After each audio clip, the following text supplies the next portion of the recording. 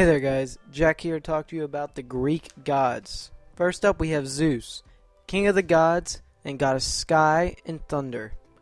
Hera, goddess of marriage and family. Poseidon, goddess seas and earthquakes. Demeter, goddess of agriculture, nature, and seasons. Dionysus, the god of wine. Apollo, god of the sun and poetry. Artemis, goddess of the hunt and the moon. Hermes, god of travels and thieves. Athena, goddess of wisdom. Ares, the god of war.